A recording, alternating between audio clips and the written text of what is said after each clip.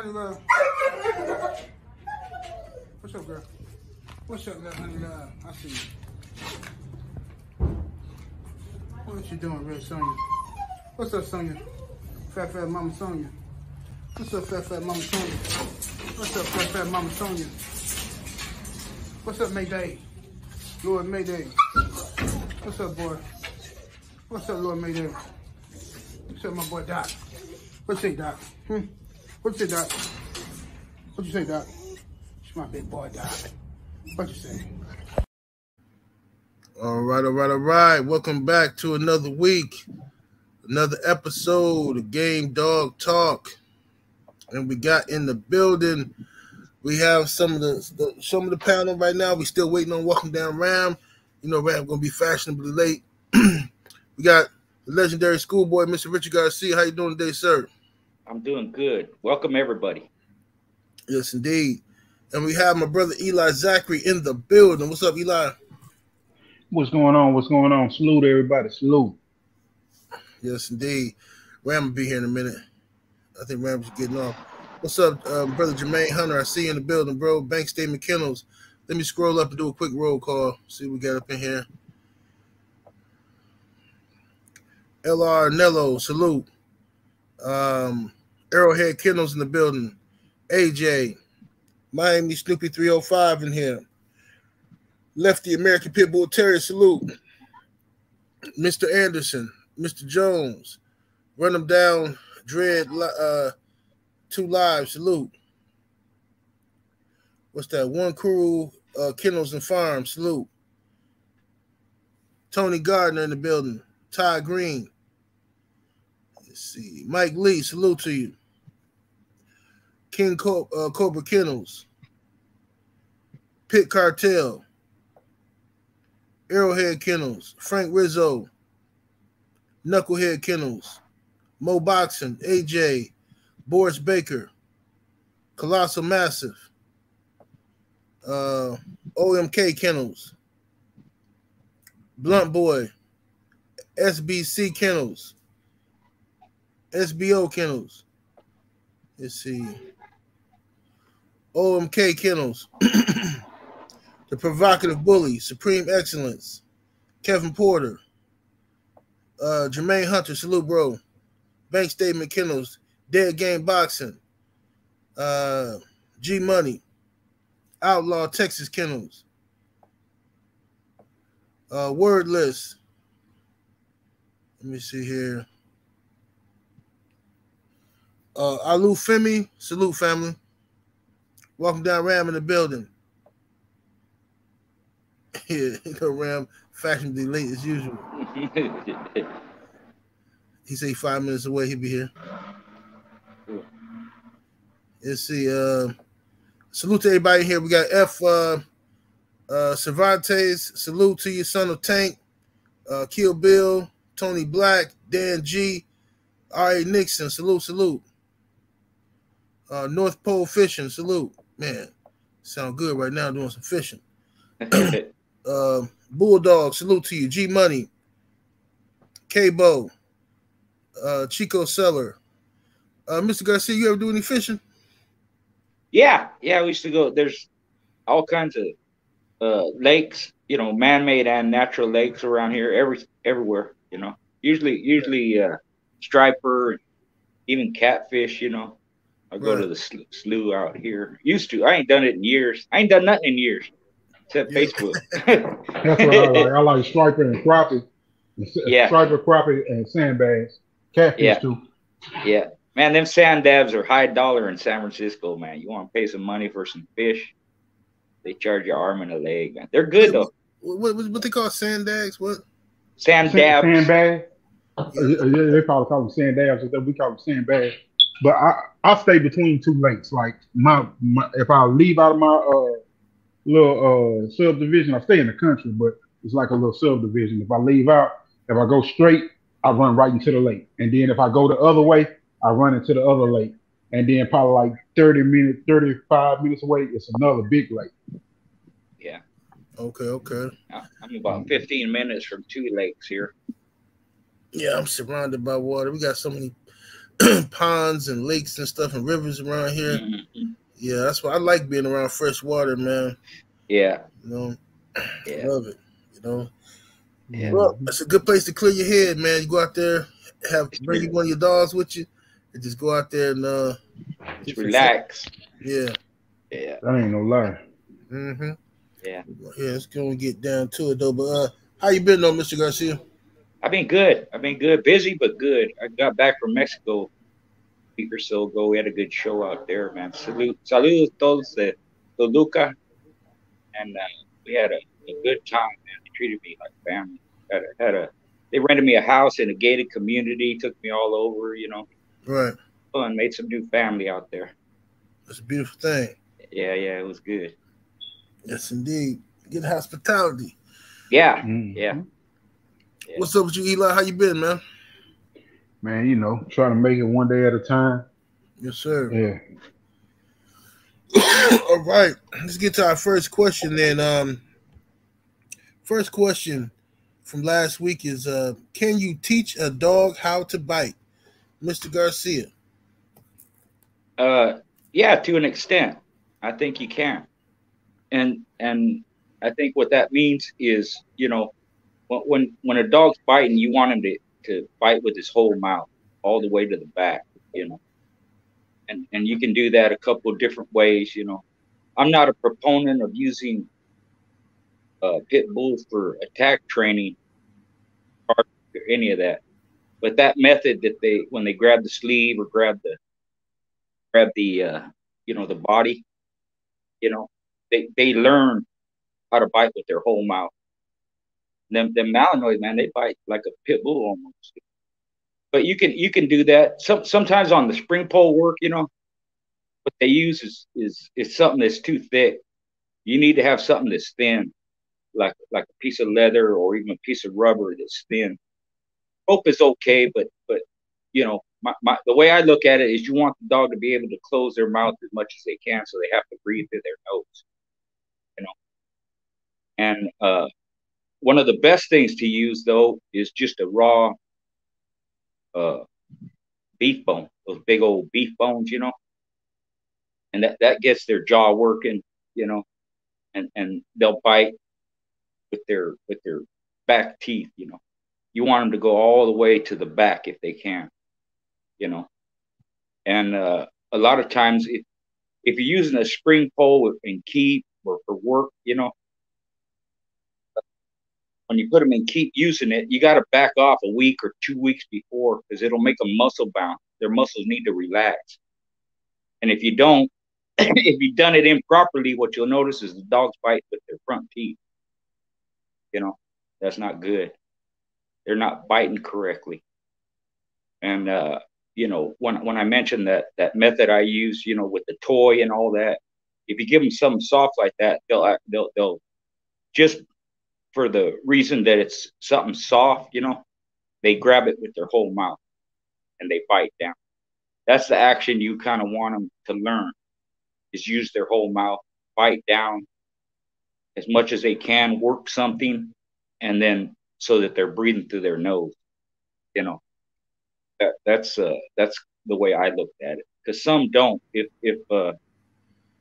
they get into the habit of biting with the front part of their mouth, you know, they're not effective, right, as they would be using their whole mouth, you know. Mm-hmm. It's kind of like, you know, it's the leverage involved. It's kind of like a mouse trap, you know. You want them to go whack like that, and that action actually it'll help to sink those cutters in, or at least allow them to hold on with their whole mouth, and that makes them breathe through their nose, you know. Right. I was a real stickler for that. Some people use a ball, you know, but it's, for me, it's too wide, because it allowed them, when they start getting taxed a little bit, you know, they'll start breathing through their mouth. Right. And you know, I'll go over this maybe next time about how to get them to breathe through their nose, you know, the way we used to do it back in the day. That's basically it. You can use different methods. Just, you know, use something where they can close their mouth as much as possible, and use the back part of their teeth when they bite. Right. What's up, Brown Sugar Tay? I see you in the building. Tay. Brother Eli, what's your take on that? On teaching a dog to bite? I agree with Schoolboy, and what I used to do the exact same thing with the knuckle bone. But the one thing that I see that a lot of people do with spring poles that I didn't used to do, when I used to know I was gonna go out and go work and work on the spring pole, I would actually take and drop the hide in a bucket of water and soak it. That way it'll soften up like Schoolboy was saying. It'll soften up, and then that way when they get ready to when they grab it, they kind of ball it like just like regular skiing. They grab it and twist it and ball it, and they get it deep back off in their mouth, rather than just having the edge of it, having the tip of it. Because if they just have a tip, they just holding it in the front of their mouth, like he was saying, and that turned into a whole lot of skin holes basically, and not really getting deep rooting into the bite. So that was one big thing. And then I used to I think I got a video up on my what's called. I used to use a big tennis ball but I would get it and shove it back off in their mouth, and it would be a stake in the middle of the yard. Like I think I said that last week, and it was a bungee to a stake, and it would go all the way out, and they would grab that, and it would be at the edge of the chain spot, and they would have to work that. But you got to constantly stay in hold on it, and I would shove it to the back of their mouth. If they came off of it, then they lose it. So then you shove it back in their mouth and give it to them, and then they got to work it to keep the tension on it completely, keep all 4 feet on the ground, and to give a full body workout. Yeah, those are 2 good tips with that. With the leather, like you were saying, you want it malleable, because if it's stiff, they ain't gonna hold on to it right, and it'll slip out, And the other thing, like maybe you're playing tug of war, like he was saying with the ball, you want to place whatever they're using. You want to place it to the back of their mouth. You want to get them in the habit when they grab it, open their mouth. You kind of shove it there. Whether you're playing tug of war, between 2 dogs or tug of war by yourself, I would actually grab it like that, and then push it in their mouth. So if they grab it with the back of their teeth. Those are 2 good tips, Eli. Yeah. Yes, sir. All right. And another question we got here was what makes a good dog man? Character or accomplishments from your perspective? Let me start with you, Brother Eli. It's gonna be both, but more so than anything, your character. Your accomplishments will come along the way, regardless if you active and if you're doing what you need to do. But your character, like that describes a big deal of what goes into being a dog man. Whether it's how you set your standard, how you deal with other dog men, how you feed.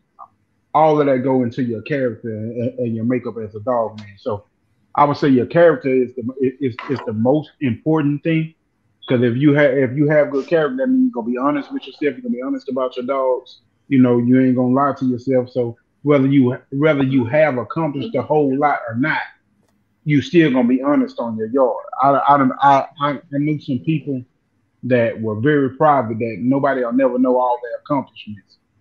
Hey, but hey, real quick. Go ahead. Hi there, little coward man with your ghost account. We know who you are. We know who you are. Have fun with the dogs that get fucked up the ass. He's fucking weirdo, dude. Man, bro, you weird, bro. You put that much energy into following people around and being a fucking little kid. Don't come to the swamps if you don't want to be around the swamps. Exactly, man. Just go on about your business, bro. Like, goddamn, ain't nobody fucking with you. Ain't nobody said nothing to you. Nobody said your name or nothing. There you come knocking like a little dick sniffer. God damn. Right. But yeah. Go Talking, ahead, Eli. There goes the whole thing, the character. Yeah, talking about character. Right. Yeah. Go ahead, schoolboy.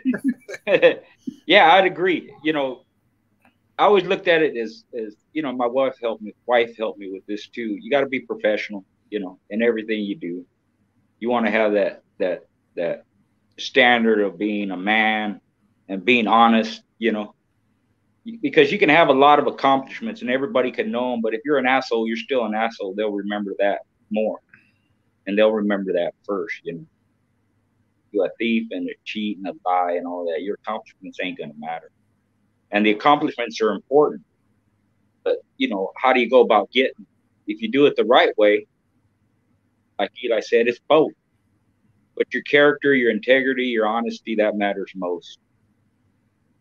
So, I agree. Yeah, yes, indeed. Well, whether you're a cheater or a piece of shit, all that kind of stuff matters. You know what I'm saying? If you never got nothing good to say about other dog, man, it's always you and everything you've done and blah, blah, blah, blah, blah. Like, come on, man. Yeah, don't be what do they call it? Troll or something? Troll or yeah. That's what they call them. Yeah. Hey, no lie, I seen a dude had champions, had so much money he could buy whatever he wanted, he bought whatever he wanted, shit. But at the end of the day, he couldn't go to a fucking show because he had gotten to it with so many people. He had did so much bullshit and so much dirt. It didn't matter how many good dogs he had. Nobody wanted to fucking deal with. Once those dogs got in his hand, nobody wanted to deal with. It's one of those dogs a lot of y'all probably want to breed to right now. It's somewhere else in somebody else's hands. And I knew that dog was with that dude and nobody was trying to breed to him. Yeah. That's what's crazy about it. I see that dog up the stud for a healthy stud fee. And he getting bred out the ass. He's a good ass dog. When your character ain't right like that, motherfuckers don't want to be around you, man. You keep a bunch of bullshit going on, like that's the shit that shit is just not what that is, man. Yeah. They'll even tell you if back in the day, if you was coming to a show and there's somebody they don't like and you knew that they knew that you knew him, they tell you don't bring that motherfucker. Don't bring him. If you bring him, don't come. So leave him home. Say some funny shit. I called and asked about an old timer one time because I was rambunctious and ready to go, and I called and asked and a dude said, "I'm gonna tell you like this." He said, "I can't say there's no paperwork on him, or he done did this, or he done did that, he done did this. I can't confirm our story, but I'm just gonna tell you, trouble seemed to follow." And that was enough for me. And this was a legendary dog. Yeah. And that was enough for me. Like, hey, trouble seemed to follow him. Okay. That's enough. You don't need the headache, man. It ain't worth it. Gotta play nice or they won't play with you,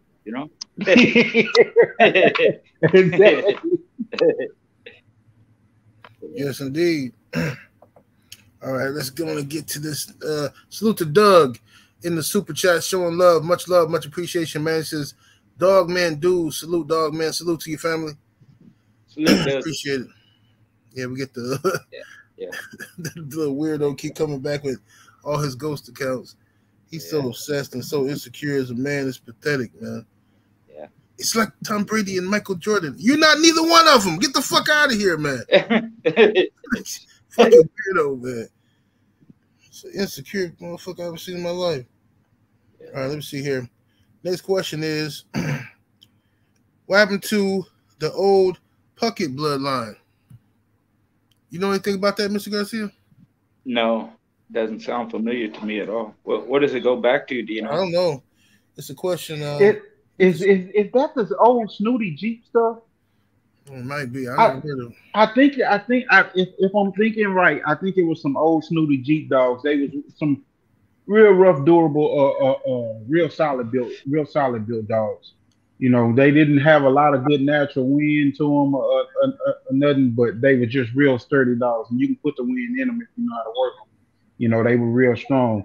If it's the ones I'm thinking about, I got to look at it, but I don't think it's the regular spelling that we thinking that it is. I think it's a little bit different spelling, and if it is, that's what they are. Those old snooty Jeep dogs.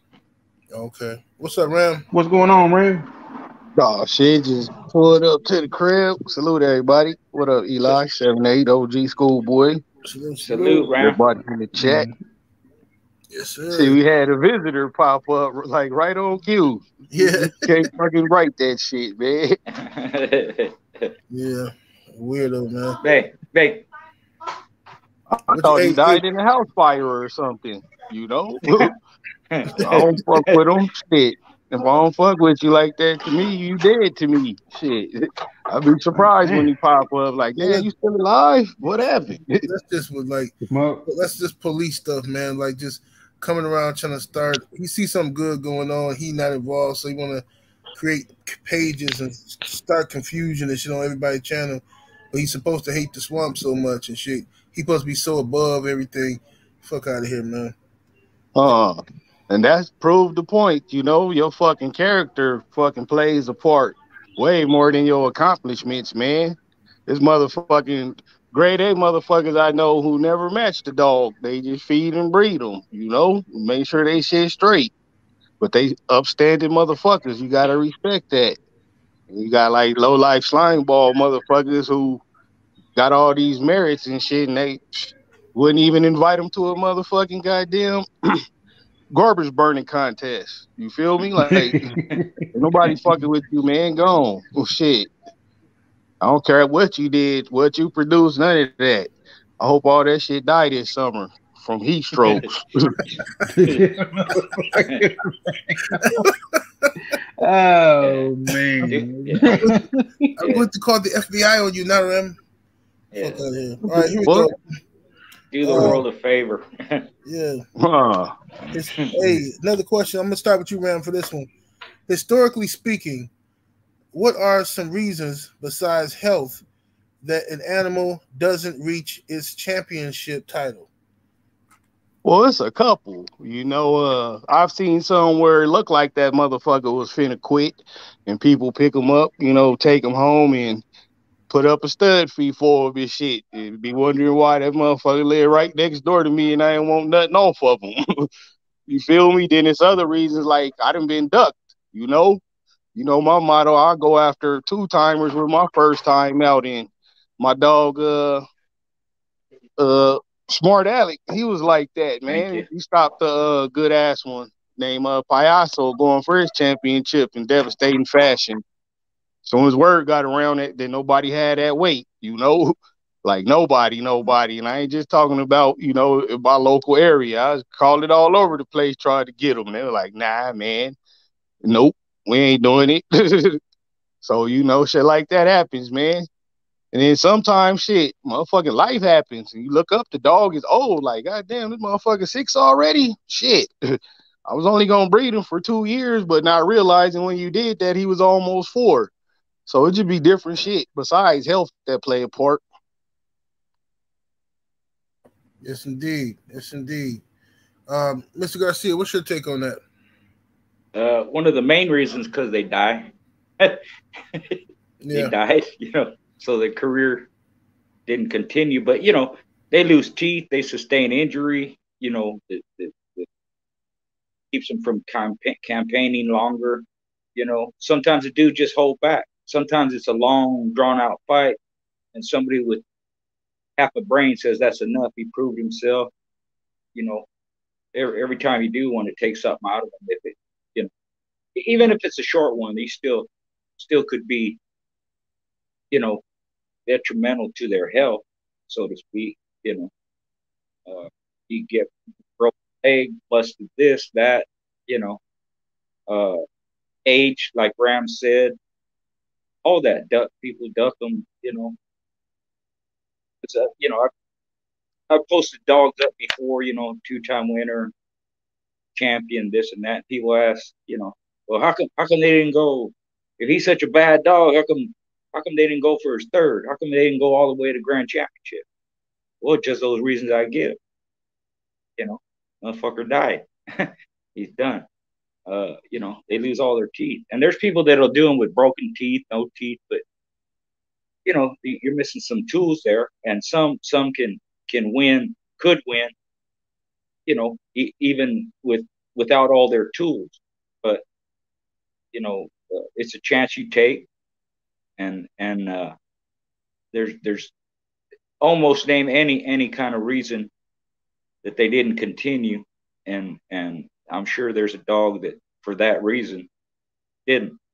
It's not that uncommon, you know, and you know, you have to take the titles for what they are. You know, it's a good accomplishment, but it doesn't mean that the dog is a superior athlete or an ace or any of those other terms we use. You know, it's just that the champion, all that means is a dog won 3. Grand champion, all that means is a dog won 5. The quality of the animal should be the question. And a lot of them, there's a lot of dogs that were very good dogs, badass dogs. And some of them, you know, they could win 3. Some people will hold back after 3 because in their mind, they don't feel they can win 5. But the dog's not good enough. He's good enough to be a champion, but not a grand champion. And, you know, I respect people for that. That's about it. Yes, sir. Eli, what's your take on it? I mean, pretty much same thing as what the fella said. I've seen it where people have just been flat out ducked, and I've seen it where shit, you did one keep and then somebody paid you a forfeit. You did another keep, somebody paid you a forfeit, and then shit. Hell, you look up and that time gone. You lost that time. You're doing back to back keeps like that. You don't took the most. You don't took the most out of the damn dog. Other times, another thing that stopped a lot of dogs is like Balbesia. You know, they might have went for 1, went for 2, and then end up catching Balbesia in number 2.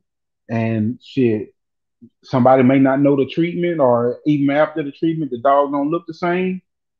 That may stop them. You know, different little deals stop those dogs all the time from being as great, from not being as great as they can be, but having those accomplishments that really that solidify that to a lot of people.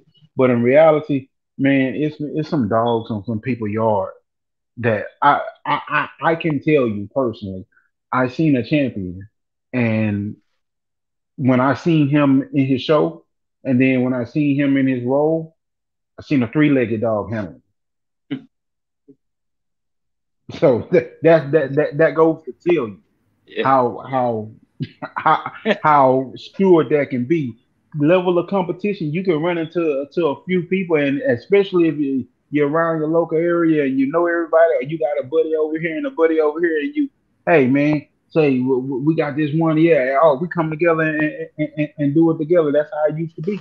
And the next thing you know, he said, "Oh yeah, that little dude over there, man, he talk all the noise. He got a lot of money, but he ain't got much sense.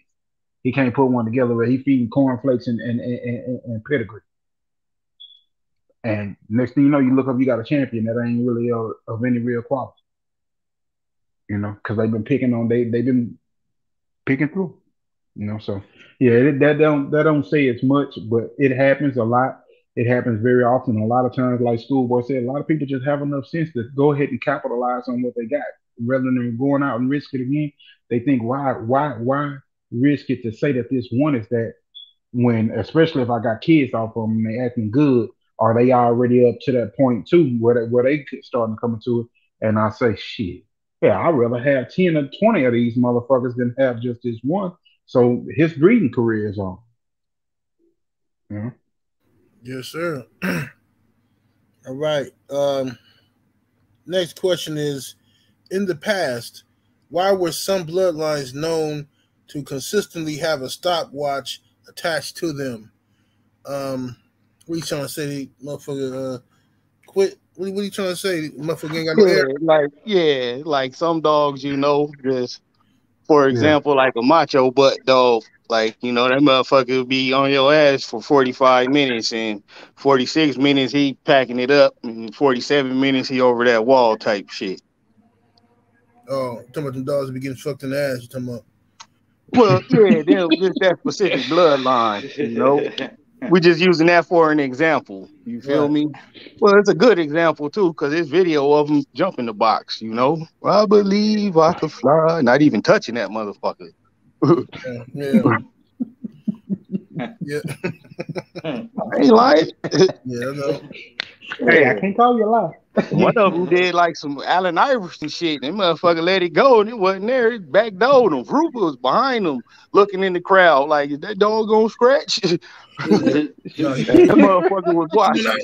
He didn't even know that motherfucker was gone. He looked up like, "What? Man, he you wasn't just looking. rapping. Now, how did that happen?" No, he wasn't looking for his merits.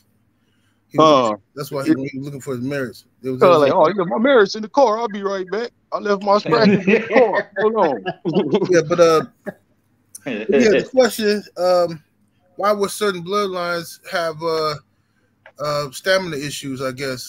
Well, what I think what they're saying is some dogs, you know, I don't know if I'd say bloodlines. I guess you could, you know, maybe someone in particular family of dogs, but some dogs have what they call a stopwatch in them. 30 minutes, they're gonna quit. That's it. They'll give you a good 30 minutes, 40 minutes, whatever it is, and it's almost like a stopwatch because right on that time, on time or near that time, they'll quit. It just, you know, I had a lot of respect for Kenny Gaines because he was open about his dogs. You know, he would tell people, if you can last 30 minutes with me, you're probably going to win. And he had some game dogs. He had some that went distance and all that. But he was more concerned with wrecking you, getting you out of there fast, you know. And he had a lot of champions, a lot of killers. You know, he loved that finish and hard fight. My buddy seen that champion Timex of his, and he said after it was over, I forget which one he saw him win, second or third, but after it was over, it looked like the dog had loose socks on. All the skin was down around his ankles.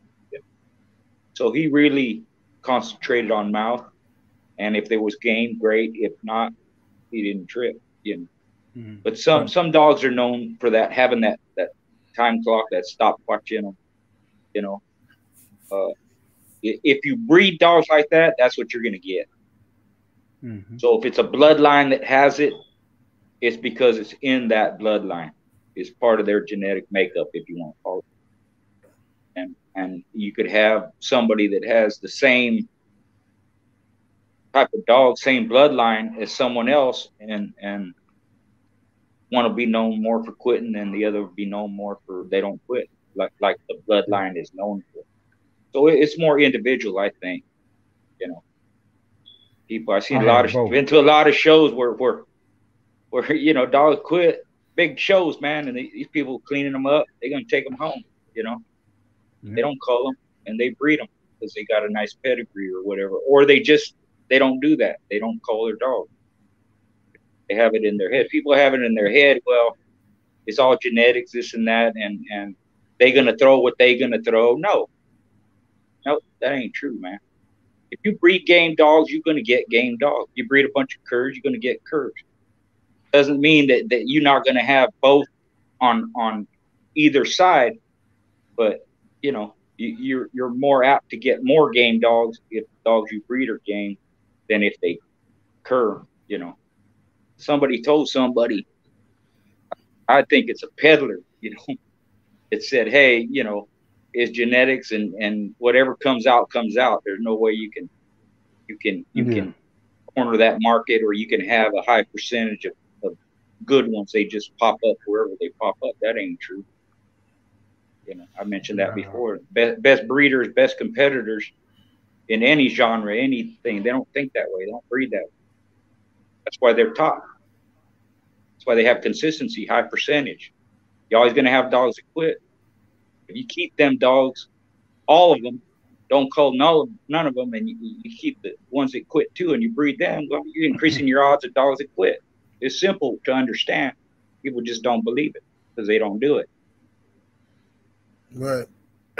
Salute to your SFS, American Pitbull, Terry Global in the building. I see you, family. Salute to you. Brother Eli, let me ask you this. Other than a muzzle, what can be done to prevent an aggressive mother from attacking her puppies? I used to, when I had a bitch that was like, she wouldn't just like flat out attack me when we was right there. she would like she get nervous from sounds and being around stuff. So I would keep her in the quietest place, but I would pull her out when I wasn't there. I would when I wasn't in there, I would pull her out because a few times I came back and she had just it wasn't no puppy. She had ate the puppy, you know. But I would pull her out when I wasn't there, and I would make sure you keep them fed up, make sure you keep them healthy, and keep them fed. Uh, Honestly, bro, just make sure you supervise them. Make sure you watching. Make sure you watching your animal. That was the biggest thing for me with this bitch. She was a horrible mother. She killed like three of the puppies and had one puppy a whole day later. I was like, damn, what the fuck going on with her? She was just a horrible ass mother, and shit. I started keeping her away from them, and I would bring her back in, and she would be around them, and she would do good. And then when it was that time, I would pull her back out. You know, I might be in there sitting in there with her for 2 hours, just sitting down on my phone, laid back on a little bench or a little pallet I had down there, and I'll be sitting in there doing what I was doing and shit. When I had enough of sitting in there with her and the puppies had nursed up real good, I pull her back out of there, man. You know, I bottle fed 9 puppies. I had to bottle feed 9 puppies. Matter of fact, it was my highest percentage litter that I ever had because all those puppies had a relationship with me. They all had a relationship with me, and I swore that was the reason why. But I bottle fed all those puppies because the mama was so bad. I would say, man, supervise them, pull her out whenever she not nursing, bro. Because anything else, I mean, what you gonna do? Do some old fashioned ass shit, tie her head down or something like that. Like it ain't gonna do nothing but make her struggle, or make her panic and kick the puppies around and pin them and like honestly, bro, that's what you have to do. You have to supervise and pull her out of there and just manage the feedings. Okay, okay. Mhm. What would you say, Mr. Garcia? Yeah, pretty much what Eli said. A lot of times, if you keep them out in the yard around dogs, even if you have them in a pen off to the side or by themselves, they still hear everything that's going on. And, and they get worked up. They get frustrated, get worked up, and a lot of times they take it out on the pup. If you had a bad mother, it's something that just evil, just kills her pups. For me, I wouldn't keep her. You know, there's very few like that. It's usually some extenuating circumstance. You know, and what we used to do is I had a pen off by itself, and I could keep some females in there. And they were fine. Other ones, we had a setup in the pantry inside the house, and I just keep them there with a heater, especially during the winter. We always brought them in during the winter if they had winter pups. Keep them, uh, by themselves. And Miss Rowdy, Big Red's sister, her first litter, she wasn't a very good mother. She was squashing this and that. So my wife kind of showed her how to, take care of pups. She would clean them and be in there with them when they were feeding. She'd lay her down, make her lay down and stuff. She wasn't mean. She just didn't have that instinct right off the bat. And after that first litter, she was fine with it. The next litter she had after that, if they're young too, that could be a factor because just like kids, they don't have that maturity in their head, and they might just be they could lay on them or squish them or not pay attention to them, and it's off by itself and it gets cold or whatever and dies. But Eli said, monitor them. Don't have them around where they're going to get excited by something, because it don't mean they're going to attack the pups and kill them. They could, but it could just mean they'll stomp on them. They'll run over them. They'll get mad and start screaming, hollering because they hear some other dog or cat run by or something, and then they hit them with they step on them. Some people leave a chain on their female when they're up in their pups and stuff. I wouldn't do that because they'll knock them around with that chain. You know, some don't. They're real conscious of everything that's there, and they avoid. They're real gentle around their pups. You know, they won't get the chain, but most of them, you got a chain on them. When they move around, they ain't paying attention. They'll just hit the pups and all that to fuck them up. But separation from the yard is the best thing, and just monitoring them. You know, they eat every 2 hours, and if someone's home, you could, like Eli said, you just put her in there, let her feed, get her out. You know, make sure the pups are warm. You know, that's part of the mother's job too, keeping them warm. Hey, and when she whipping those puppies, man, give her some attention too. Her hormones all messed up and shit, and you in Yeah, there. Most times, the first thing we do is dog man. All the attention is only on those puppies. But when that bitch was having those, was getting ready to have those puppies, you was rubbing on her, and you was sitting out there in the yard watching her every day. Like, ooh, that bitch gonna drop another load. She gonna drop a bunch of eggs. You was rubbing on her every day. Then all of a sudden, now your attention is on nothing but the puppies, and she just right there miserable and shit, having to yeah, feed all these motherfuckers in pain and shit. She'll start yeah, knocking them off. yep, yep. My females were good, man. We always, Yeah. you know, we were hands on. So my wife, us, kids, all that. As long as we were quiet, you know, we could be in there when they were having pups in case they needed some help, you know.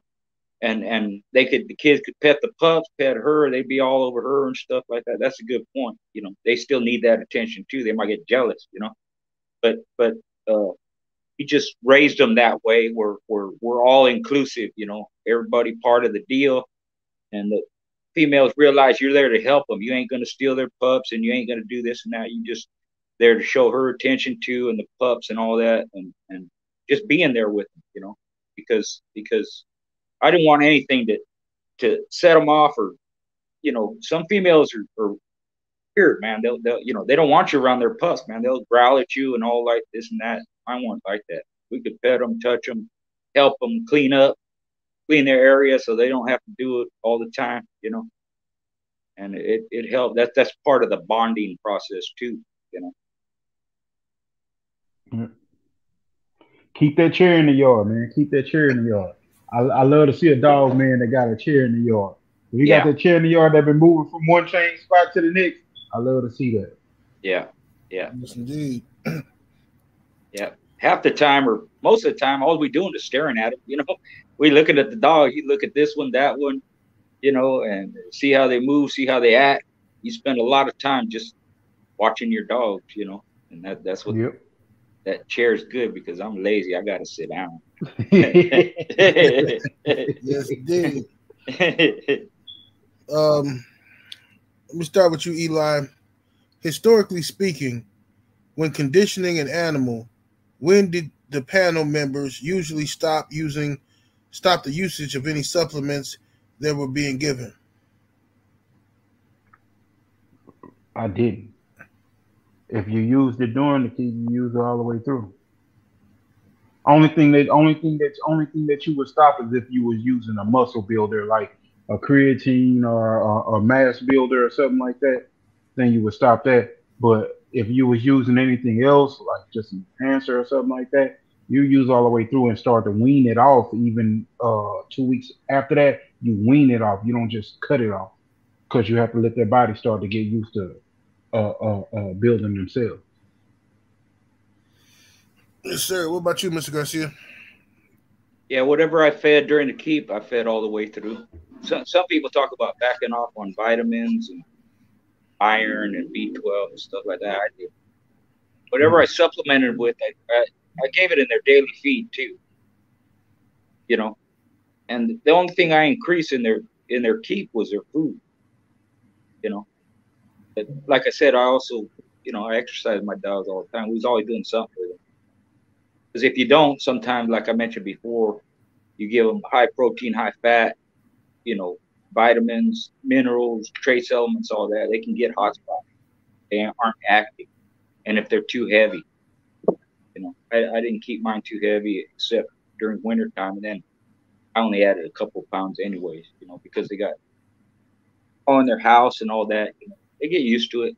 I just I didn't like them fat, obese, you know, especially people. If I was matching them, I only kept them a few pounds over their weight, you know, even in the wintertime, because they're you feed them a certain amount, they stay at that weight.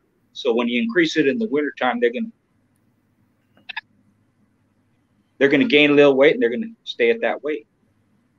And you know, their weight really, if you know, if any of you weigh your dogs regularly, you're gonna see that they maintain that weight pretty much the same.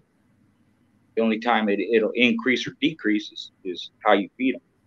So in the wintertime, you give them a little bit more food, they're going to come up a little bit and maintain that weight. But I didn't back off on anything. I didn't change anything. I didn't stop, you know, because they're going to use it, you know. And I backed off on the work the last week, you know. I tapered it down, and then the last 2 or 3 days, depending on the dog, that was all rest, you know. I take them out same time every evening, walk them out to empty and, you know, loosen up and warm up, make sure they're loose and like that. Don't tighten up. But no work. And you know, it never affected my dogs, you know. I just in my mind, you know, they're gonna need all that in a couple of days anyways, you know.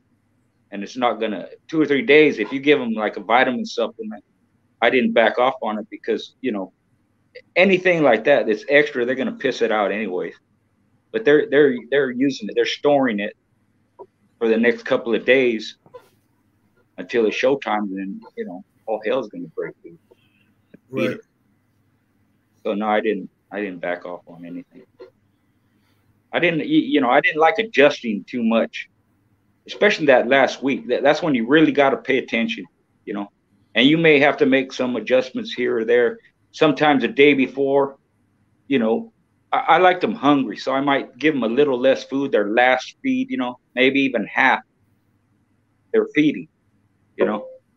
But I didn't like fucking with them too much, you know. Take this away, add that, you know. People worry about making weight, you know. So they're taking food away, or they're giving more food, this and that, a week, 2 weeks, 3, whatever, you know. You're adjusting it too much. The dogs will come down naturally like they're supposed to. If you got the feed right and the supplements right, they're gonna come down naturally, because that last week they ain't losing no fat or nothing like that. You ain't building muscle, you know. They're basically just it's moisture. They're drying out, if you want to put it that way. You know. That's what I was gonna say. I used to play with the water. When you know how to play with the water, you can fall on weight perfectly. When I kept on trying to play with the feed, that's how I lost all my mouth one time. Yeah. And I was told that was, you're gonna lose something. You in damn good shape, but you're gonna see something was missing. I lost all my damn mouth because I was playing with when all I had to do was just walk the water back. Yep. And I would feed. I'll tell y'all. I would feed an ounce of water per pound, and that is what came out when you talk about what comes out in the last 2 weeks. In the last 2 weeks, I will start walking that down a quarter pound a day, basically, until I got to 10 to 12 ounces.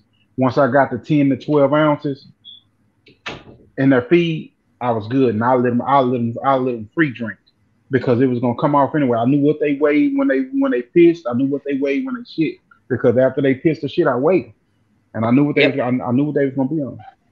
Yep. Yep.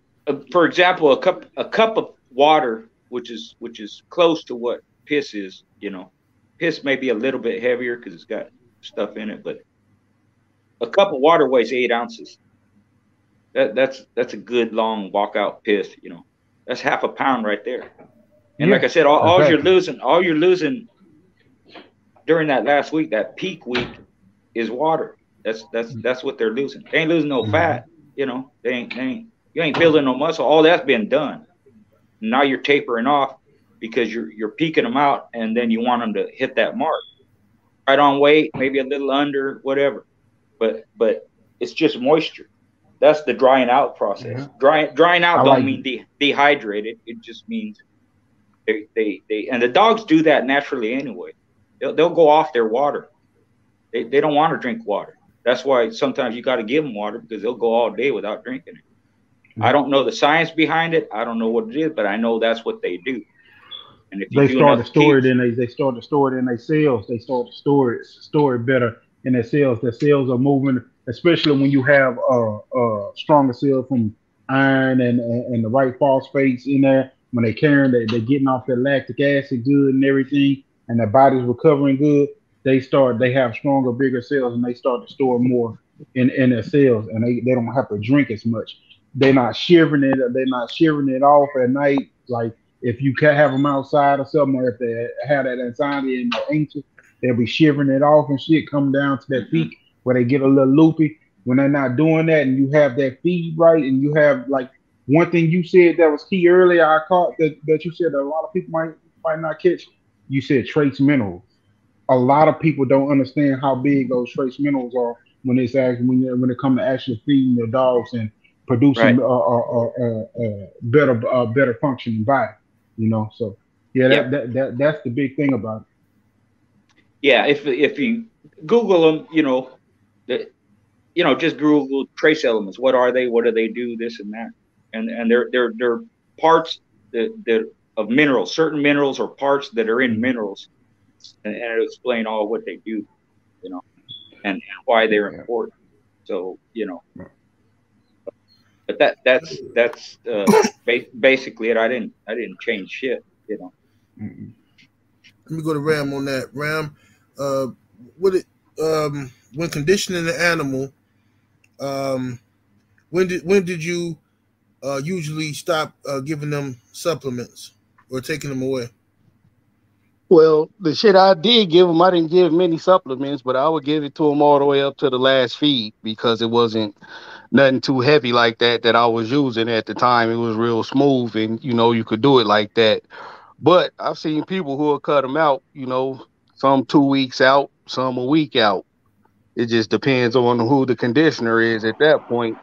But when I was doing it, nah, I just would feed it to them all the way up to the last feed. I didn't change the water or anything because I knew we was coming in right on time.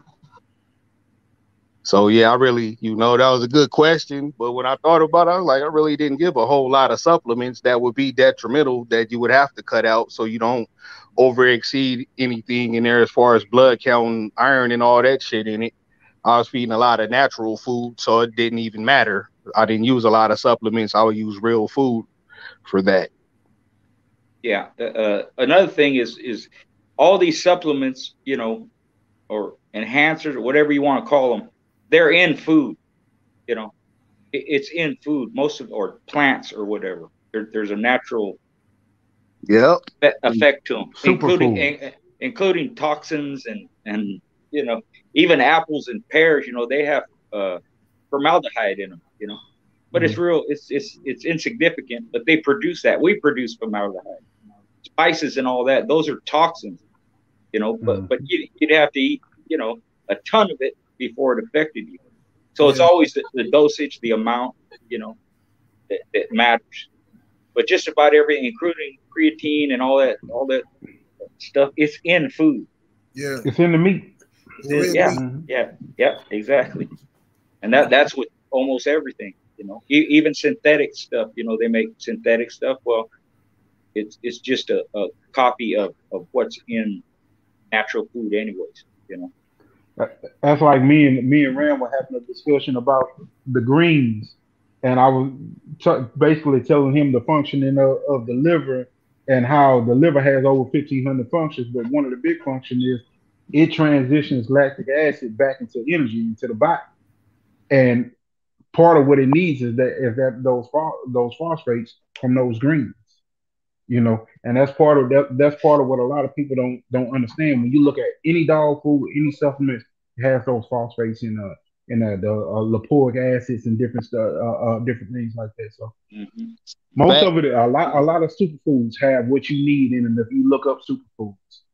Yep. And it's not necessarily like seaweed or nothing like the kale. You feel me? I was like, Hmm. shit, I think the seaweed with the kale, but further research showed that would be overkill. There you And the go. kale, it got enough in it, especially if you mix it with the spinach and your sweet potatoes. You fucking 70% there as far as the shit you would need. Mm-hmm. So yeah, hell yeah, bro. That shit is fucking yeah, just pay attention to the superfoods and what you give them, man. Get you a food scale, weigh that shit out. It's way better than supplementing this shit, because you could fucking overdo it with supplements, and that's probably why some people cut them out, a week or so Yeah. out. They're not soluble, and if they're not water soluble, then they sit on the kidneys, and that you start to hit those heat walls because your kidneys are overworked, your liver's overworked.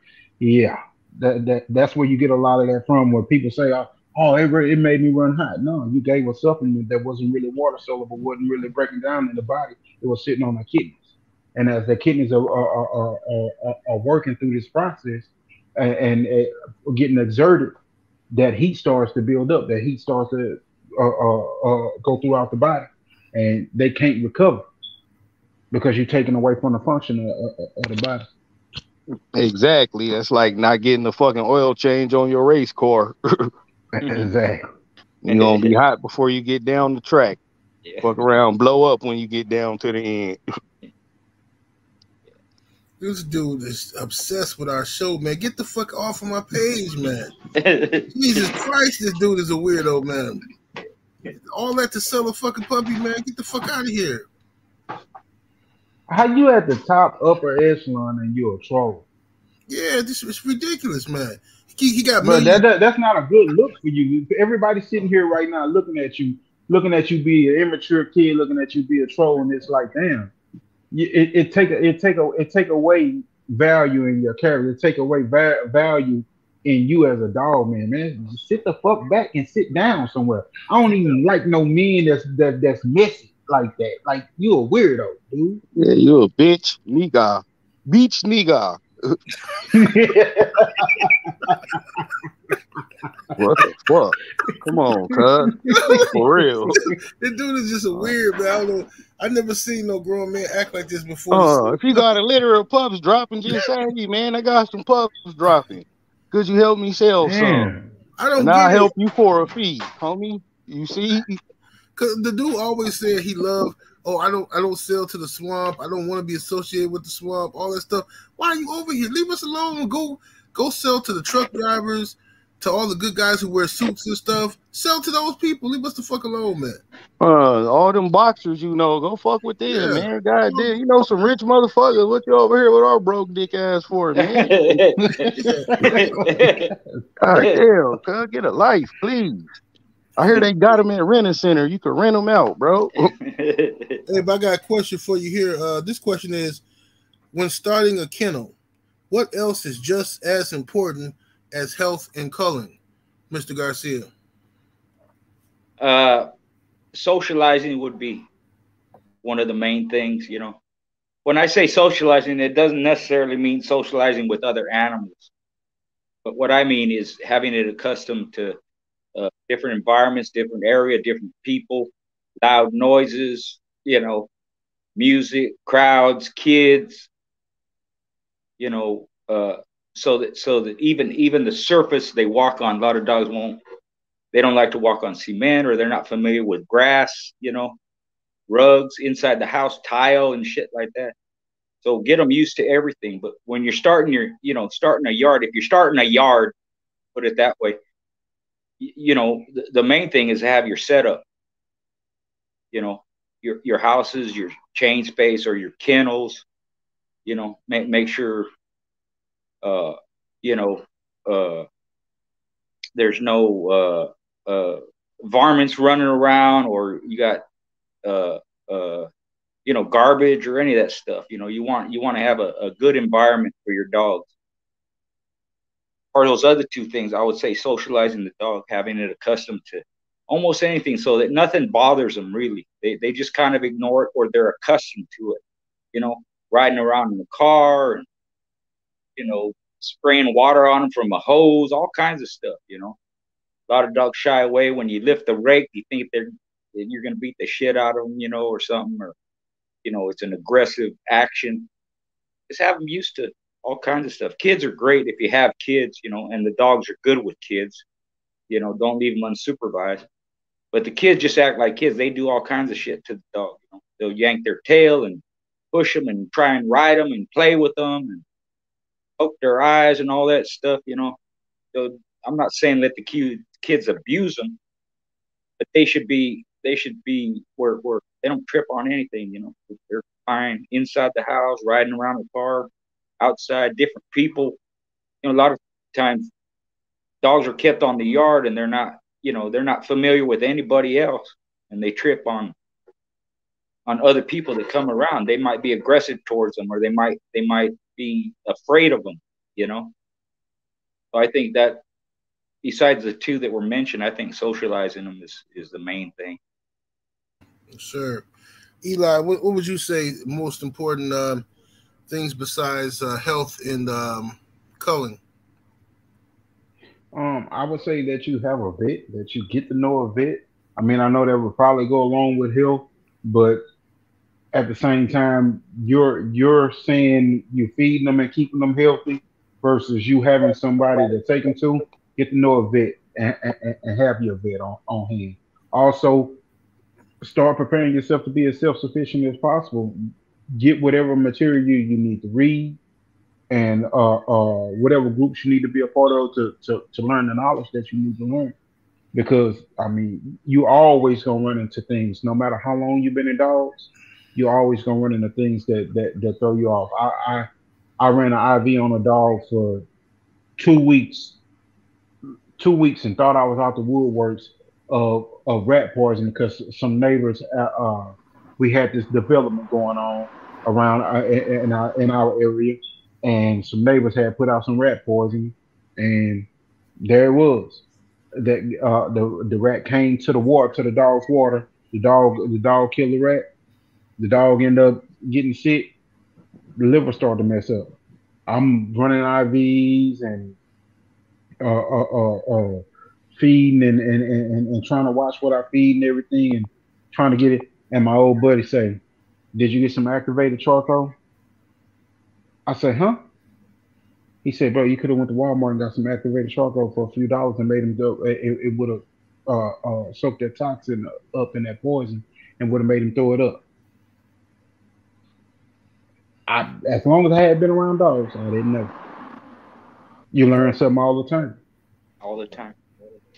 You know, when I was in Mexico, one of the guys there he's a veterinarian, but he's a specialist surgeon. You know, bones and all that stuff.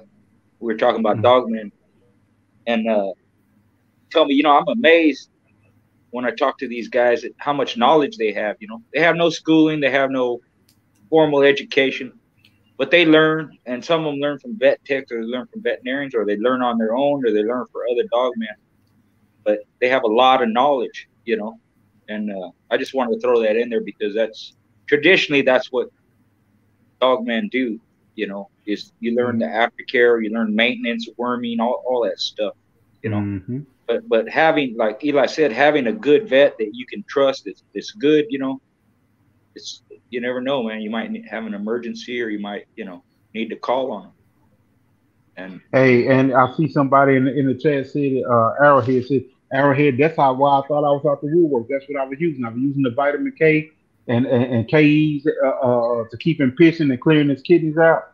And I was using running the IV on him, and I thought I was out the woodworks 2 weeks, and he was eating and everything, and then all of a sudden, shit, that fucking liver failure started happening, and you start to see that dark ass shit he throwing up, and I'm like, fuck. And if I would have completed it if I would have had that activated charcoal. Man, I don't even know. I didn't think of that when I was talking to you about the shit, bro. I'll be drinking that shit when I work out. You feel me? Like you forget so much stuff. You forget more than a lot of people know after you get around it for so long. Yeah, that's true. Hell that's true. But that's good. That's something good to have on deck too. And you can go to Walmart and get it. Yeah. I think Bachman mentioned it several shows back. You know, he uses it himself. You know? Yep. Yeah. I'm gonna start using it. Maybe get rid of this smoke in my lungs. Charcoal on charcoal, I guess. You know? Salute to the brother Dr. Hood in the building. What's up, bro? Salute, Dr. Hood. Salute. My guy. Good blood. Don't be cheap. Like, that's what I was gonna say. Like, start with some good blood, man. If you can go out and buy you a proven male and a proven female, that shit is gonna cost you, but it's also gonna save you a lot of time. If you were to just try to build a kennel off of pups and raising them up and all, doing it that way, if you could afford it, and if it's something for sale, maybe you could hire the A-team type shit. But start off with that. And fucking medical supplies, man. Get all of that shit. Everything you could get your hands on, get that shit, bro. And this is going on something like you already got the land, like Crew One said. I mean, that's important. You feel me? So you ready to take it to the next step and find a good dog man in your area that can show you how to set up your yard the proper way. You don't want the dogs too close. You don't want them on too short of a chain. You don't want them on no bullshit tie outs, none of that, So that and get the proper housing for them. All the shit that motherfuckers make look bad for the dogs, get the right shit of that, If you can't have fucking barrel dog houses, build some wooden ones, Check all the laws and regulations in your area so you can follow that shit. Because these motherfuckers will come and fuck with you, bro. And just start off with the good dogs, homie, and good luck. Cold hard. It ain't no fucking secret. Shit, the schoolboy tell you he called dogs right off a Jeep. Yes, so you can start off with the good dogs. You're gonna have to call something right off of them. That's part of the process. Yeah. Keep the good ones and keep the ones that don't make the grade. If you're in my group, go to the picture section and scroll. Keep scrolling. You'll come to a picture or a couple of pictures that Ram put up. Doctor supplies, man, and just enhance the picture and write all that shit down. It's all in there. Just about everything you need is in them pictures. I don't know if you remember that, Ram. You put that up. Yeah, I do. Yeah. It's a lot of shit, man. But it's always something. There's always something. There's always something new. Try and keep on top of it. Hell, even vets do that. They and doctors and surgeons and all that. They reference their books. They reference their manuals. They forget shit too. And I always mention that Merck manual, anything. I got several books that just like home remedies for dogs, and country doctor shit, that it all helps, man. It tells you how to suture stuff up, and just tinctures, for your dogs and all kinds of stuff. It's good to have something to reference to. You just look it up. Hey, my dog, something, and then it'll help you out. No matter how much of an asshole he was, the amount of information that California Jack collected in that pit bull Bible, it's something good to have, man. Hey, that is a whole lot must-have. of good information. Much shit as I talked to that motherfucker in about him, he put together a hell of a book. I never take that away from his one-in-one ass. Yeah, I think Ed Farron's book has a lot of info too. You got a lot of the shit from Ed Farron. Ed Farron. Well, actually, it was Chris. I think that was the doctor guru. But yeah, there's all kinds of stuff. You just go to Amazon, look shit up. But yeah, it's nice to have help. Yeah, I would say too. If you're gonna start a kennel, man, I think you should start your yard off the right way.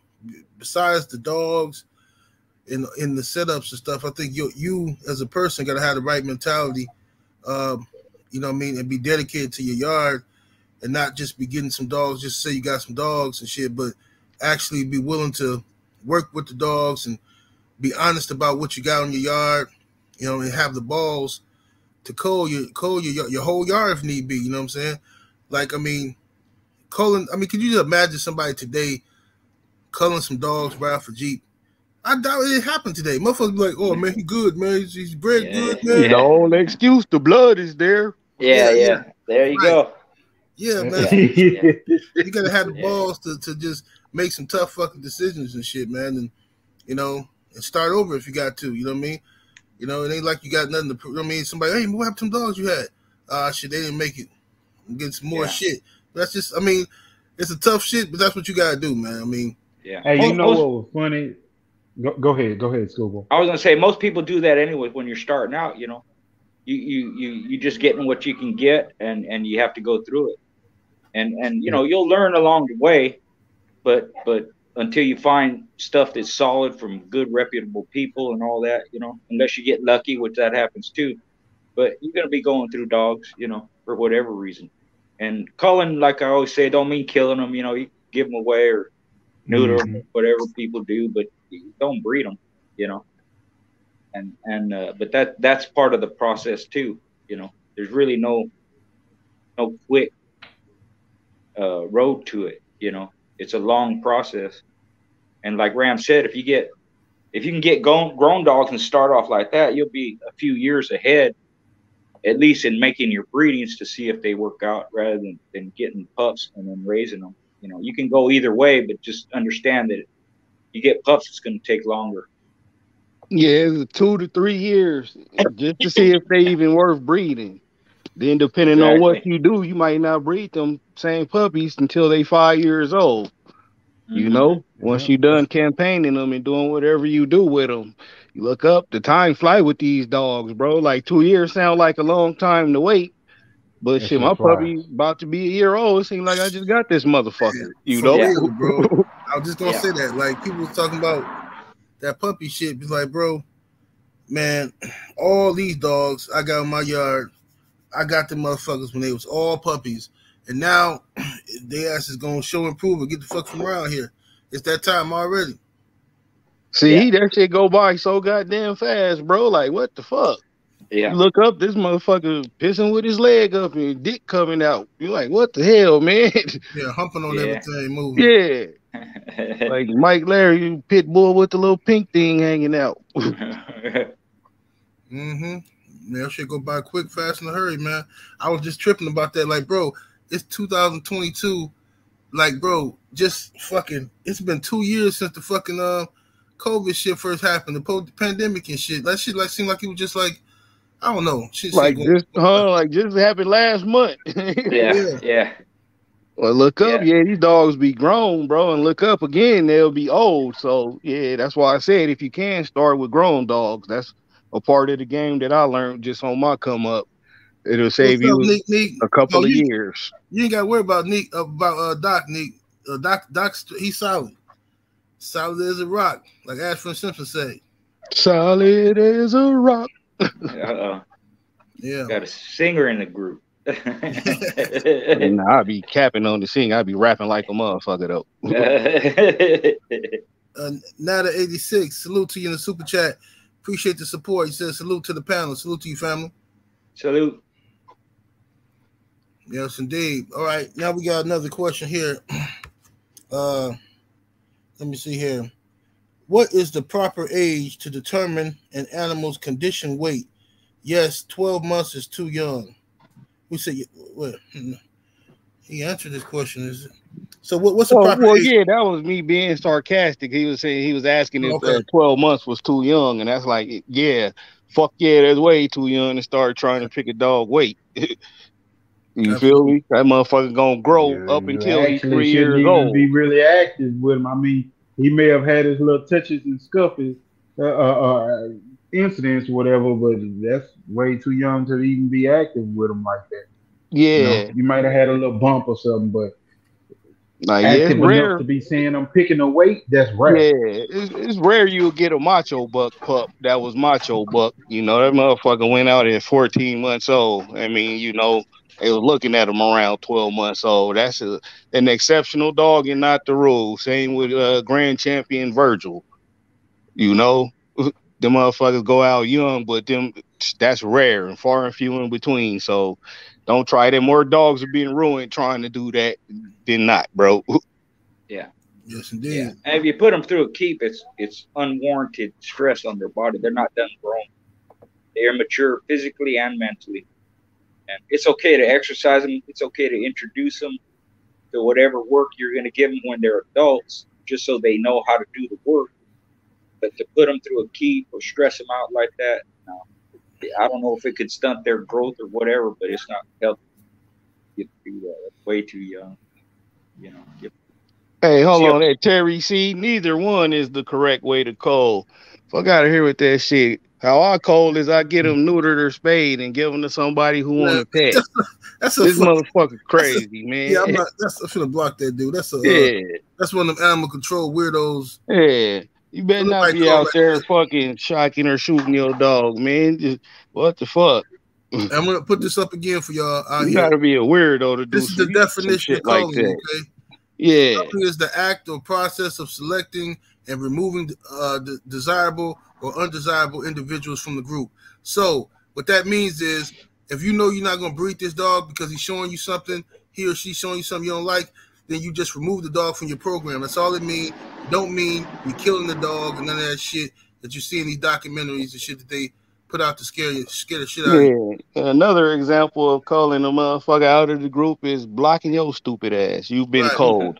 You didn't get shot or electroshocked or shot in the head. You got fucking took out the program. You still alive, safe and well, right?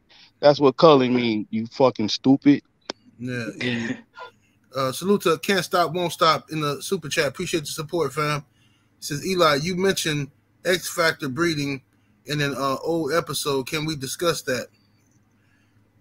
Oh man, that's one of my favorite topics. One of my favorite discussions. It's really like horse people, the thoroughbreds. Is how they use their format for breeding. They basically follow the maternal line, and because there's so much mitochondrial DNA that's actually linked to the that where we know more about the mitochondria, X chromosome DNA. We know more about that, and it gives so much information off, and so much is passed on from just that mitochondrial DNA and the X chromosome. So they have that X factor breeding, which links, like if you have a male, like the male is only going to get a top chain of Ys. It's only going to be that daddy's Y all the way down to the. But if you have a female, you can blend the family a little bit stronger through a female producer, like a real good, solid producing female, by breeding a father that has a damn good mother to a female that is a damn good that is a damn good mother, and certain attributes that they have the same, you can start to funnel those attributes in, and it's a science to it that they've used and it's been working, because obviously we see the thoroughbred horses how they are different from other horses, how they pick up speed, they pick up basically picking up the speed trait is what they've been doing, but a lot of dog men that have thought outside the box and thought more scientifically have used that method. I know I talked to Pinalero once before, and he used like the same type thought process, and he told me that same type of deal once before, and he had an excellent breeding program when he putting his animals together, even just pure selection and not just so much uh, uh, uh, he produced a performance by his selection alone. If that makes sense to you. Certain individuals, he already knew what their genetic make was. He knew what animals he wanted to breed to them, and he was able to produce with them. When you start to get to that point where you know your family and that consistency is that much, though, it's what it takes to even get to that point, and that's how he was able to do that. But I am one of those people that love to look at other the greyhounds, how they condition and how they run, and all the different things. But yeah, the X factor breeding comes from the horse people from thoroughbred. Hey, before I even knew what that was called, I would do that. Like if I fucking did a good breeding and I wanted something that was like the bitch, say like I bred my bitch to your male, but I wanted a male version of my bitch, I would just keep the male that was the most like the bitch, as far not even as far as look, but how he acted and everything, just watching him come up, you know. And once I got further in the game and started, looking at the scientific side of it, I was like, okay, that's what that shit is called. And that shit actually works. And it helps too. It, Go back to the bad mom. Say you got a good fucking bitch and yep, a good producing bitch, but she's a bad mom. You could take whatever son that make it that's like her, and he 9 times out of 10 gonna have everything that she got, but in a male, and you could just breed him to bitches that could be good moms and still, exactly. get a nice percentage of good dogs that way that would hold the traits of the grandma and the sire. Hmm. Hmm. Deep stuff there. Deep. Yeah. As an example, this comes from the horse racing community too. 1 out of every male stud is a good producer. 1 out of 10 is what I should say. Studs, racing studs, is a good producer compared to the mares is 6 out of 10. So I would think it's the same is true with dogs, and that's why I always advise to pay attention to your females, and that stacking process that Eli and Ram was talking about, where the female takes after the sire and the male takes after the dam. I follow that pattern too. And when you're successful, if you look at how you do things, and then you go back and look at the science of it, even though you didn't know the science behind it till later, you're going to find out that what you did worked. The science is just telling you why and how. Exactly. And I took that same shit and used that when I've made my own breedings, and that's why I got dope ass kids. Because I didn't breed to no bullshit bitches. Yeah. For real. Yeah. Like, they all business owners and their parents is business owners. So, there you know. What's your parents doing? What you doing? Is y'all producing over here? Yeah. And I picked 3 of them like that. And all 3 of my kids is the shit. Went wrong in a couple breedings. Yeah. I got with a pretty girl because I didn't want no ugly kids. So. that's how that worked. All my kids are good looking, man. Oh well, I didn't. Yeah, you gotta. Yeah, I didn't breed to no booger wolves. Now, come on, now. Yeah. I tell my baby mom was bad. Salute to Mike Kirkland. Let me read this real quick. Salute to the brother Mike Kirkland in the super chat. Appreciate the support, fam. Says, do any of you gentlemen have a favorite bloodline for durability? We start with you, Eli. You know what? I always loved the Carver and Surreal's dogs. Just like when I say Carver, I mean like the old banjo stuff like that. The old banjo and what's that? The old Hootin' Hard Time stuff. I always looked at them and liked their bone structure. I like the Midnight Cowboy bone structures for that. And I also I just said it. Shit. The other line I just Sorrels. Yeah. I love those Sorrels dogs for that good durable look. Not only that, big canines, big powerful, strong dogs. I like more complete package athletes in those Sorrels dogs. That I did see. I did like what I saw from them. And I like the snooty stuff too. Okay. What you say, Ram? It's a couple. I've seen like the alligator shit. I had a fucking alligator red boy bitch that was fucking built like a tank and durable in the fucking goods. And she was one of them ones too we was talking about earlier that only got to get 2. And after a second, it was hard to find somebody else who wanted to get their shit fucked up. But that alligator with the red boy cross, that was some real good shit. Cause I had pure red boy dogs off of the same sire, and they would, tear up easy and shit. They wasn't too durable. They were still good dogs, but they wasn't too durable at all. But that alligator helped a lot. And if you can, it's probably gonna be fucking hard as fuck too, because only a few people got it, and I only fuck with one of them. And I wouldn't fucking point none of you motherfuckers in his direction. Get some COLBY shit. That COLBY shit is fucking durable as fuck, man. It add a lot to your shit, but it got to be the good working COLBY shit. That's why I say it's hard to find and even harder to get once you do find it, because that shit is fucking, it's the goods when you cross it, man. For real. I crossed some into my Jeep Red Boy JOCKO mill and fucking got a modern day dime dog and shit. That motherfucker was the goods until he ran into his daddy, because his daddy was the real goods. And he was way bigger too, so it didn't work out for him. But he was a good dog. And lastly, I say, like the brother Eli said, either some good sorrel stuff, there was some big solid motherfuckers, nice bone structure, nice deep rooted teeth, big old hangers and cutters. If you don't know the difference, go back to a couple shows. OG Garcia explained that shit very well, ever so eloquently. And then, yeah, I would go with that with the sorrel stuff, man. If you could find like all the old blood, if you could find it in a good working form, it's some good shit to add for durability. Like, so if you could get some Canadian Pete tombstone shit, it's more heavier on the tombstone with the Maloney shit in there.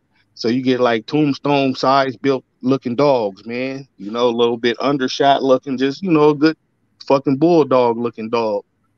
That's what I would go for. Yes, sir. What about you, Mr. Garcia?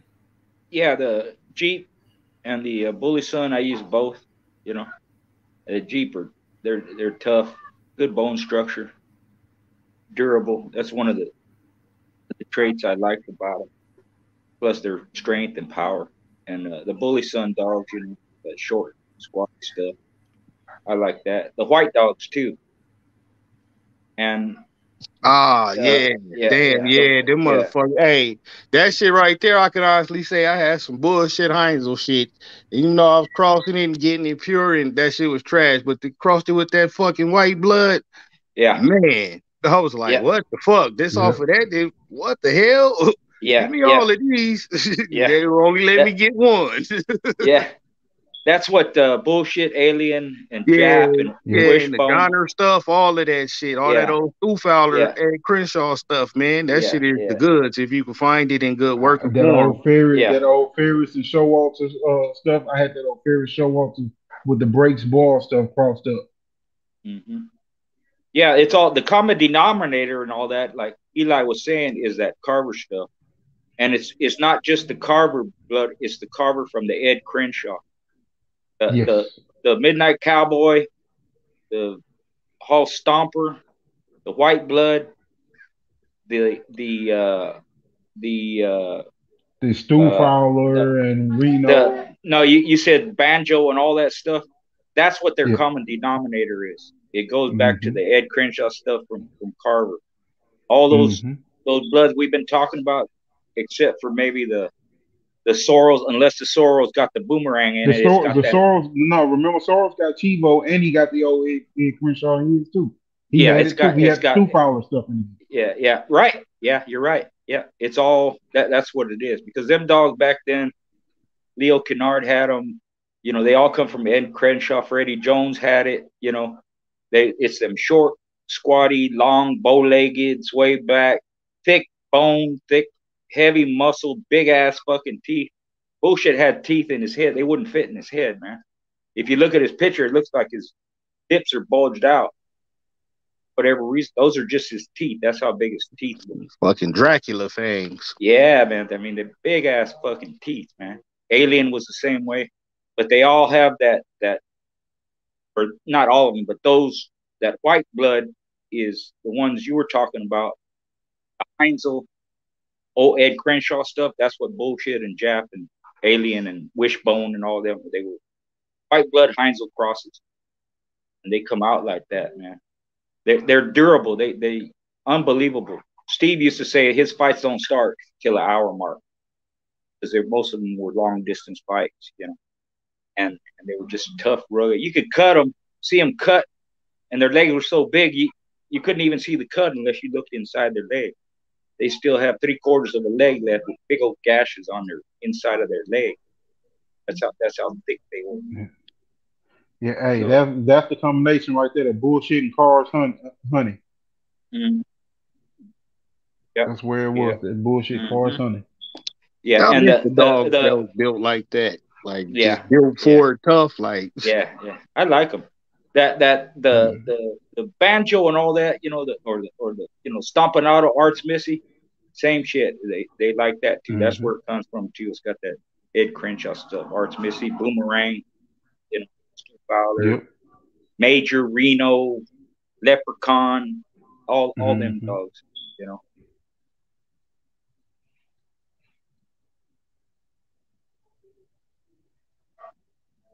Seven, 8, you there? Oh man, my bad. I'm talking to myself. I know it's on me. But yeah, We got through these questions pretty quick, man. It was a good show, man. Ram, why don't you give the people a disclaimer? As always, man, none of this shit is intended for, nor should it be used towards any illegal purposes. If you do so happen to use any of this information in that shit, man, keep it to yourself. Don't come back telling what you're doing online or none of that. Because for one, I don't want to know. That shit don't float my boat one way or the other. For two, fucking don't be talking to people you don't know. Follow the old school model, stranger danger. Other than that, man, it's Monday, tomorrow Tuesday. Get to it. Look up, it's about to be Friday and the weekend coming. So just keep scratching hard through the week, man. If you working out, fucking work out. If you ain't working out, start working out. It's finna get hot. You know, the ladies is out. And I can't get them all. I got a lot of them, but, I can't hit them all, man. So I need y'all to step it up. Other than that, salute to the homeboy Eli, 7'8", and the OG schoolboy, man. It's been a fucking good one. Yes, sir. Make sure y'all go register y'all dogs with Schoolboy. Hit them up on Facebook. The link to that is in the description underneath the video. Yes, sir. Hey, and for the IG followers, man, accept my request when I send you one. Don't just send me one of your shit private. I want to see who you is and what you doing. Make sure you're no weirdo, man. If you ain't just fucking got no fucking post up, I'm not going to accept that shit because I'm going to think you're a weirdo. And go subscribe to my channel. When I get 1,000, I'm going to start going live, show y'all how to do my keeps since everybody keep asking. I'm going to tell you, though, it's not exciting. It's not fun. It's a lot of repetitions, but the shit work. Yes, sir. Good deal. Mr. Garcia, any last words for the people? Yeah, good show. Salute everybody. We'll see you soon, and thanks for your support. Yes, indeed. What about you, Eli? Any last words for the people? Hey, always a good time coming and chopping it up with y'all talking dogs, man. Y'all got questions, we got answers. If we ain't got answers, we'll get answers, and we'll enjoy the conversation. Other than that, peace. Yeah, the IG is Game Dog Talk. All one word, the name of the show. Game Dog Talk. Yes, sir. So salute to everybody who came through. Salute to the panel. Much love to everybody in the chat and the super chats. We appreciate the support. We'll catch y'all next Sunday, man. Sunday. Peace. Yeah, peace. We up out of here.